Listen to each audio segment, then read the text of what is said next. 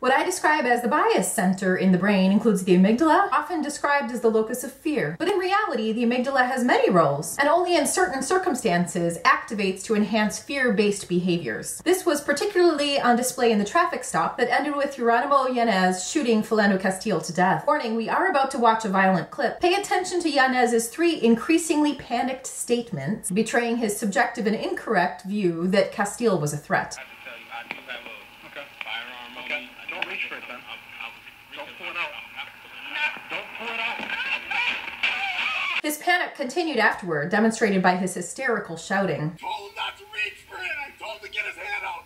My opinion: 1, Yanez's amygdala was almost completely in charge and causing a conditioned expression of fear. And 2, because Castile was black, Yanez's amygdala activity increased even more, leading to violent behavior. It's controversial, so I want to expose the science behind it. Let's explore the amygdala.